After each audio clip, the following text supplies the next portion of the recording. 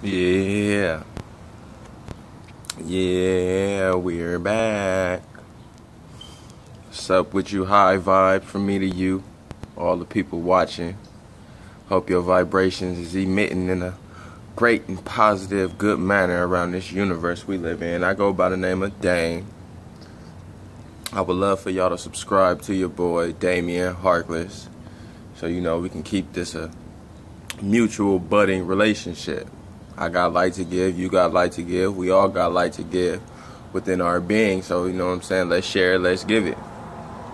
The topic I'm going to talk about today is more so in the realm of philosophy, and it's a philosophical standpoint, you know what I'm saying, it's a belief that you can apply to life and see how it works out for you. The concept is relativity. What is relativity? I'll give you my personal definition from my angle, from my outlook, in my time, from my perspective, my relative perspective, I might add, ironically.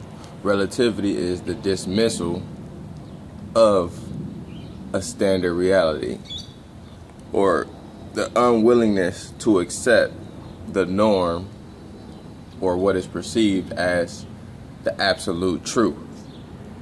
Relativity, what relativity is, relativity states that your experiences shape and create your reality, but that is not definitively everyone's reality. AKA, your perception is your reality. AKA, you don't know shit. And I know this is discomforting for many, especially when we live in a world of ration where everything we're taught is something essentially that we claim to know. We claim it to be factual. If you go through our education system, and if you go through parenting, you go through your parents, and you go through the doctor, we go from institution to institution just being told what we're supposed to do, what we should do, things that are an objective reality, yet not a reality. Let me bring that back. We live on an objective reality and not a reality. A lot of people can't understand that. A lot of people can't comprehend the fact that an objective reality is a reality that us humans together create, so we can come together and agree upon a perception or have a point of reference for us to talk about and shoot the shits. It's not a reality. If I may give an example of an objective reality, I'll use the terminology black, and I'll use the terminology white. Today, black implicates every Afrocentric person of color claims to be black. If you're a descendant of Africa, if you have Afrocentric traits, you are perceived black. And what we have, I'm going to show you the relativity right now in just words in itself. We have this notion of black, and before the 60s, before the 60s movement, the civil rights activists, and you have the black nationalists, and you have all these movements from people of color that distinguish the meaning of black into something of power, into something of endearment, into something that we can look upon and have respect for. So after the 60s movement, we've taken this concept, we've taken this notion of black, and we've applied it in a different way than it's ever been used. Prior to 1960s, how do we see black? Well, in the 1700s, the late 1700s, black was essentially given to Afrocentric people by the legal system of America to essentially implicate us as inferior people. So the term black from late 1700s all the way up until 1960s, it was understood that the meaning of black is an inferior human being. Still a concept, still a relative concept we create with our ration. We create the notions of black and white, and we subscribe a nation to them. We subscribe a demographic of people to black and white. The first concept we gave it, black and white were colors. Now it's transcended to an inferior person being black by definition, and just by meaning that we've held. We've held this meaning through law, through legislation, through ideology. We've held this meaning of black. If you were black in 1822, you're implicated as less than a human, 3/5 of a human being. Your rights, you're not entailed the same rights as a white person. This is why there's a concept of white privilege, because you have to go to the derivative of the meaning. It was, if you had 1/8 of black in you, you weren't allotted the privileges of a white person. So as I ramble on, I revert back to the concept of relativity. We've changed that notion, essentially. We've changed the meaning. Words are the prime example to this relativity concept, because if you notice, it's not the word that dictates what it means. It's who says it, it's how they say it, and it's within the environment in which they come from, in which the context of the word is. For example, like I said, with black is one. You got the 60s movement, and you got the movement, the white nationalist movement, what I call the eugenicist movement prior, that implicates black as inferior. Another one we want to say, another word we want to use, we can go all day, excuse me. We can go all day when it comes to words. We can go with nigga. Nigga essentially has transcended the same manner that black has, just in a different time frame. So you go from nigga, meaning 3/5 of a man, an inferior aspect, less than a human, ignorant, aggressive, thuggish. You have all these concepts and constructs for a nigga, and then you have the culture of hip hop, in which use it, and prior to the culture of hip hop, you have in the time of the 60s movement as well. They're using Negro. They're not calling the fellow Negro to infuriate him. They're not saying Negro to imply 3/5 of a man. It's just the common terminology. It changes so much. These words, this life, this experience is so relative to the person, to the energy within it, that we can't standardize a word. We can't standardize a perception. Another example of this would be like using ambiguous words like tall, big, strong, the best. The problem we get in Western society, we believe that our way of view is the right way. We really perceive our way as the reality. I'll give an example of our democracy that we perceive. If you talk to an American will always tell you, oh, we live in the best country in the world. There's no better country. From your viewpoint, someone who's probably been in America all their life, who may have made a scarce visit to another country, from your viewpoint, America is the best country. But guess what? We can't standardize the best. The beauty about something being the best, or something being good, or something being bad, it is all dependent on the soul who's perceiving it. You guys can't tell me what I think is good and what I think is bad. It's all relative. As I revert back to this main concept in which I'm talking about, we're talking about relativity. And I feel with humans today, this is a fatal problem that we face right now. And I say fatal because we're losing humanity because of it.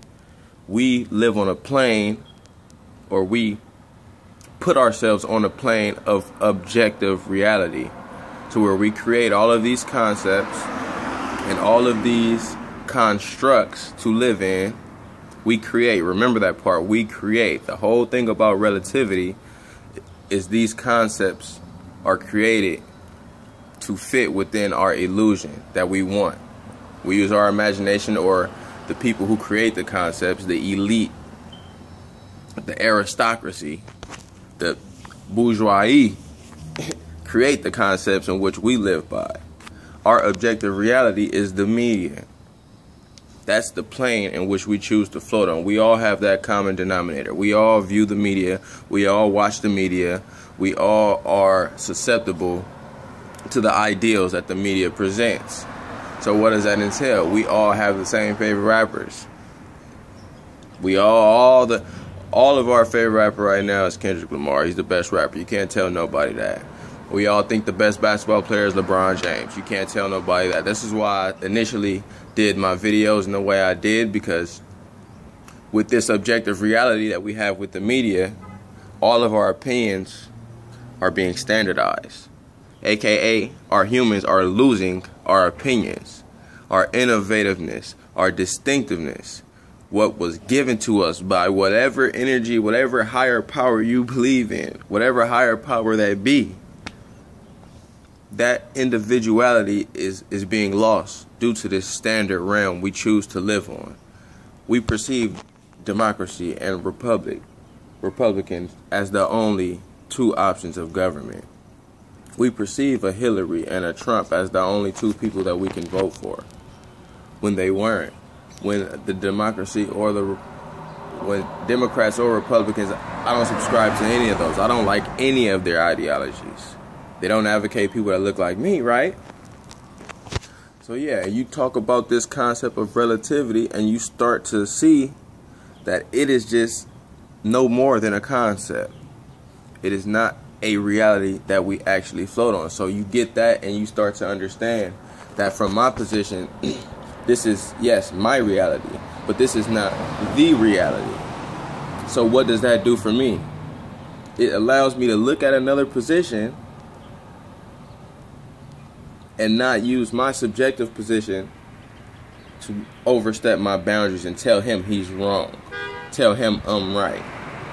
In a world of relativity, there is no right. I can't be right. I can only infer. I can only imply what I believe through my perspective. So I can't denigrate his perspective. Like, let's say one of our objective realities is the round earth. We all accept that the earth is round. Though nobody's done enough extensive research personally to understand or know, and the scientist himself, many scientists, him or herself, have believed in the flat earth theory. But if you go with our objective reality, what we've been taught, what we've learned our whole life, the earth is round. So if we hear a flat earth claim, guess what we're going to say? Oh, that guy's an idiot. That guy's retarded. That guy's stupid. When we ourselves do not know. Who is the stupid one? Who is the stupid one? The one who thinks he knows about this world in which he or she can barely even grasp? Much of this world isn't tangible to our physical being and our perception. We can only perceive so much to begin to know. So your perception is your reality, because your perception is limited to a few senses, 5 senses, and the mighty field sense. That's what I call it. When you're in tune with yourself, you feel without touching stuff. You know what I'm saying? You're more of an empath. You're more of a soul than a cognition. You're not just a mind full of concepts. That's another thing that relativity is in itself. When you realize that you, in this world of metaphysics, you may be separate from your body, you understand that the experiences in your body may not be an actual reality. Because let's say your spirit leaves and it faces a whole different reality. Our reality could be the stars' reality, their form of absoluteness, a tree's reality. Because these entities have energies as well. So yeah, we touching on 14 minutes. I keep going all day. I can give examples if we want to refer to somebody being tall. We love to standardize every little thing in the world. We standardize tall, we standardize small, we standardize ugly, we standardize aesthetics as far as being pretty. The shape of your fucking thing determines if you're pretty according to our standard. We standardize black, excuse me again, for the environment I live in. They got planes flying over. You know, we live in some sort of urban area, and you know, it's never eco-friendly. You know what I'm saying? Those who understand me, you know how disenfranchised people get treated. But you got tall, you got small. To somebody, a 6'4" person is tall. You know what I'm saying? If I grew up in a family full of 7-footers, and I grew up in a tribe where all I perceived was 7-footers, then guess what? That 6'4" person is a small guy. That's another tack on to relativity. I can literally give examples all day. Let's talk about racism and how we perceive racism from our relative standpoint. Because you let one person tell it that looks like me, you got a person of color for the most part. I mean, you got the Wheezies and the some people who say they don't see racism, which is fair. You know what I'm saying? Because to me, racism, these are all concepts and constructs that we've created as a reality that we choose to live on. But I'm using this to show you the relativity and concept itself. You got a group of people who all, aside from Wheezy and motherfuckers like that, who claim to see racism as a harmful effect on people of color. Through our experiences, through what we've seen in this life, our treatment is different from people who are not of color. Then you have white people through their experience say, hey, I don't see racism in the way you guys do. I don't understand. Why you guys keep pulling the race card? What is this thing? It doesn't exist. It's a fair, even playing field. It's all perspective at that point. From your standpoint as a white person, you don't see the discriminatory methods that we face on a day-to-day basis. You don't see how the legal system implicates laws that create me in a disenfranchised spot, that'll put me against a jury of people that don't look nothing like me. There's no relativity in my jury. So yeah, the whole aspect of race and racism in itself, you can see the relativity when people start talking about it. So yeah, it's really a concept. I love this concept because, as I say, you can choose with this concept, you're not holding firm to any concept aside from this one. Like if you choose to take this one concept, now every other one is speculatory in question, because relativity in itself poses the question of reality. You know what I'm saying?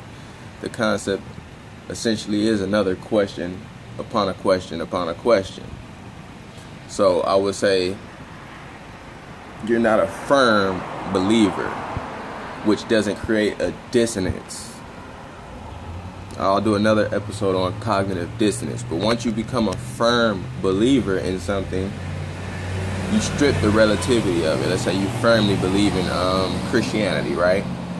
And hey, shout out to my strong, firm believers that get to that higher level of consciousness through it. I'm not taking a stab at y'all, but if you believe in Christianity, right, firmly, and you know within your heart that's the right religion, then what does that do? When somebody tries to tell you about the Quran, when somebody tries to tell you about Allah from a whole different perspective, let's say from the Middle East, they don't believe in shit about Christianity. They say it's a lie, it's falsely taught. So when you and that person meet and you guys engage in a conversation, because you're so firm, you don't hold this concept of relativity due to your firmness, you're in an argument. You get a cognitive dissonance. So you hear some information that may sound logical through the Quran or through what this person is telling you, but you're refusing to hear it. Because based on your belief system, based on what you were taught, Christianity is the right way. There is no other right way. I know I'm right. I know my faith. You know what I'm saying? You can use relativity and you can cut and slice it so many ways to see how we apply it or how we don't apply it. We are becoming robots. We take away our relativity as humans, we are robots. We see it in every channel, in every media outlet. ESPN tells us who's the best at everything, and when we argue someone else, you got the robots of the world checking us saying, hey, you tripping. Jay-Z, he's top 5. You can't say he's not in the top 5. You know how many fucking rappers it is on this planet? You know how many rappers it is I've seen go through on this planet? Rappers who have no notoriety with bars. I don't see Lupe in the press. You know what I'm saying? I don't see Yasin Bey in the press. I don't see Common in the press. I don't see Banks in the press. That's my favorite. One of my favorites. I don't see Andre 3 Stacks in the press. So they're not in our objective reality. We have to float on this objective reality to be normal. Why the fuck we want to be normal? Let's break that down. Why do you want to be normal? I'm gonna pause. I'm gonna give you a couple seconds to figure out, because you hear people say, "Oh, he's weird. He's a weirdo." All weird means to me is someone who doesn't comply to the constructs and doesn't appear to be normal. So if you got somebody that may not have a 9 to 5, you got somebody that's not non-religious, you know, all of the stuff that's our objective reality. Everybody here has to be religious in America. Everybody here has to be well versed and well educated through the 12 through K system. Everybody here has to have a 9 to 5. It's the common standard. If I'm without these constructs, I'm considered weird. So why the fuck you want to be normal? What's so good about being like everyone else when you were born as something separate from everyone else, yet connected? Later we'll talk about interconnectivity, but you were separate in being in the body. You have this one body that you were given that allows you to perceive life, and you've traded that in for someone else's perception. Remember, when we talk about this objective reality, this is not your perception. This is not you. This is you being transformed into what they want you to be. When they got you watching Disney and they tell the girl how to be, and they tell the man how to be through Disney channels, through TV representation. Women are subscribed to certain gender roles. Men are subscribed to certain gender roles. I know niggas today who think pink is gay, who think wearing an article of clothing is gay from their subjective ass standpoint, but they don't understand it. It's been an objective reality to say blue is for men, pink is for women. Stop being robots, man. Be yourself. Understand why you don't like pink. Maybe if you understand that somebody taught you that, and it's solely out of ignorance, that you think a man shouldn't wear pink, that it means that you like fucking and sucking other men. It's an act of total ignorance. You think rompers, somebody wears a romper, he automatically likes dick. Doesn't it sound ignorant when you hear it? Don't let the dissonance kick in, because you hear me and you're like, oh, come on, Dame, that's gay. Don't. Hey, is it gay to wear an article of clothing? So who's making sense right here? This is relativity. This is the concept I love. This is the concept I want to spread and share to the many people out there who have been standardized. We've all been standardized in a certain way, you know what I'm saying? Let's not deny it. The person who says that they're objective is the person to look out for. That they're the most. I know I'm subjective. I know my experience dictates my subjectivity and my perception.